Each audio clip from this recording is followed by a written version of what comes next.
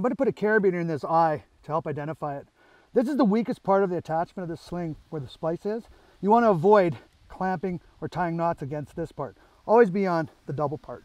I'm going to go around the tree, make a bite around the double part of the eye, and I'm going to wrap 5 wraps. That's 1, that's 2, that's 3, this is my 4th, this is my 5th, and ideally come right back to the origin. Now I can adjust it so I'm pulling into the bite, again not on the berry but on the 2 parts of rope. That's how you attach a timber hitch.